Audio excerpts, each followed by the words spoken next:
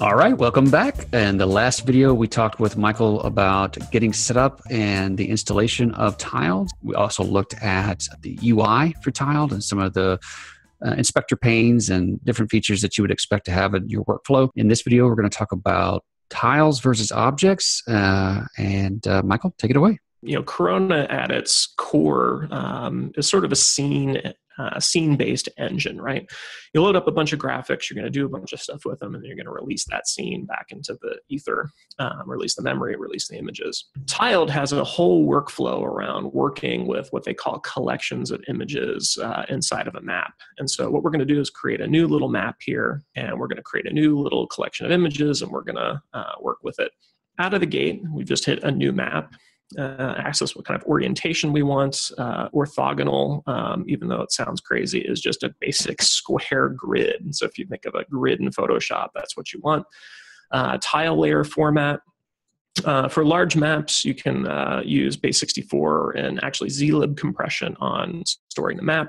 But since we don't really store a lot of tile layers, at least the libraries that we use inside of Ponywolf and what we'll be releasing to the community, and what we have released to the community really works with CSV, or basically just comma separated numbers of tiles. And then the tile render order basically talks about, hey, how do I want these tiles to render on an individual layer from the right side down? Then we have our map size and our tile size.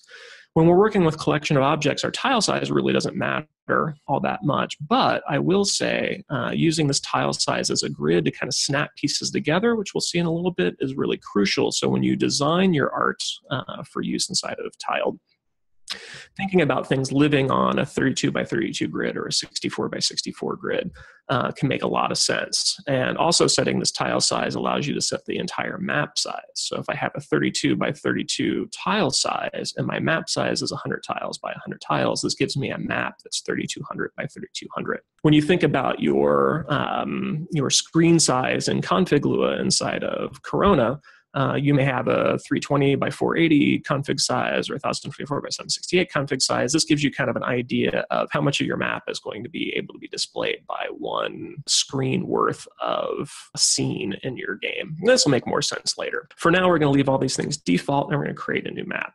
I can do some zooming in and zooming out. And you see we actually have a relatively big map here. If you think of each one of these squares being 32 pixels, this makes for quite a big map and something that would be good for scrolling. So now we're here, like, what do we do? How do we get things into this? And so the easiest thing to do is go in and create a new tile set. And I do this straight from the tile set menu here, this little new button. We'll say, hey, what do I want to make? A new tile set. Give it a name. We're going to call it platformer. And then the type here is really important.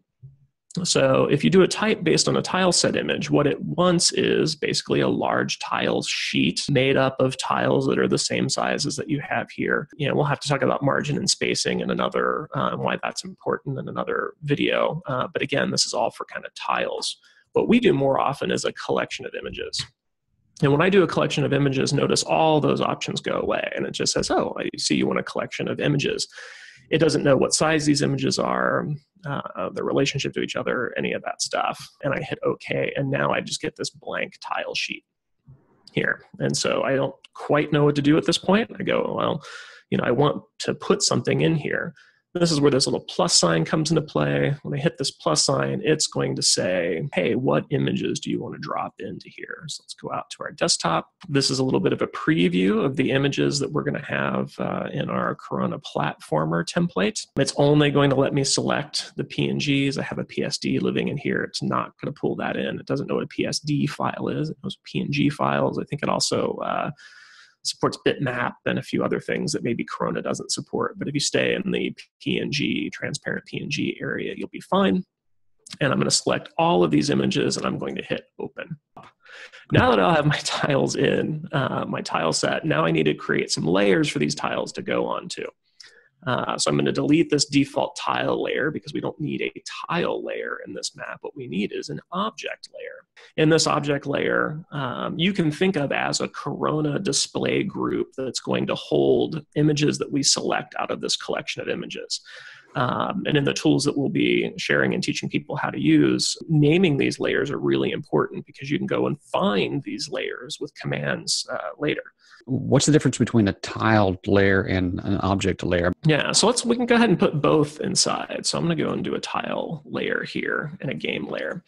So the tile layer forces the things that we put in to be on this 32 by 32 grid. When I think of an object layer, and I drop this little thing on, let me go to my object tool here. So, and I drop this on, it's going to give me something that feels much more like a vector object, right? You notice it's not snapping to the grid. I can also resize it, make it any size I want to.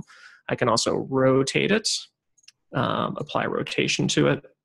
And this becomes kind of a, what I would think of as a singular display object that lives in the layer game, that lives in the map, my map.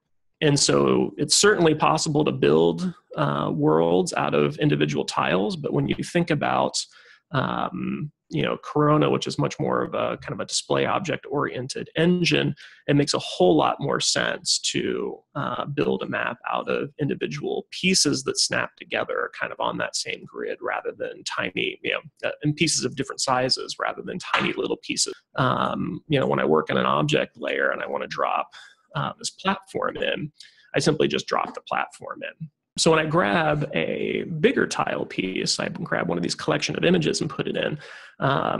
This happens to have that upper left-hand corner, lower right-hand corner. And, we've gotten pretty good about actually even putting the shadow that we want on it kind of just baked into the image. That makes it pop off the screen a little bit. And because we've designed it to be a size that kind of perfectly fits on the grid, when I hold the command key or control key down, it's going to snap that piece into the grid. Although, let me duplicate this object. I wouldn't have to. I could put it on a half of a tile. Let me zoom out a little bit. I could actually rotate this a little bit and connect them like this. So I get a whole lot more flexibility working with collections of images than I do with working with individual tiles. And the project on a whole is more efficient, because these pieces, where it might have taken 1, 2, 3, 4, 5, 6, 7, 8, 9, 10, 11, 12, 13, 14 different 32 by 32 tiles to make this up, I can actually make this relatively complicated piece out of two, whatever this ends up being, 64 by 192 collection of object pieces. And with this, I get a lot of added flexibility. So let's go back and look at, we have these in almost all of our projects, little colored squares, which you don't really think too much of, but I can take this colored square, drop it in. We use this little image placement tool here to drop a collection of image in on a map. Then we use this tool here, our selection tool, to kind of give it handles, allow us to move it and resize it. And again, I can hold down the Option key to force it to be resized to our grid. All right, so that's kind of a look at tiles versus objects and tile sets versus collections of images and working with layers and stuff. So I think we'll move on to kind of composing the scene and maybe move into talking about custom object properties. So if you guys haven't already, go ahead and subscribe to the channel so that you can get updates, and we'll see you in the next video.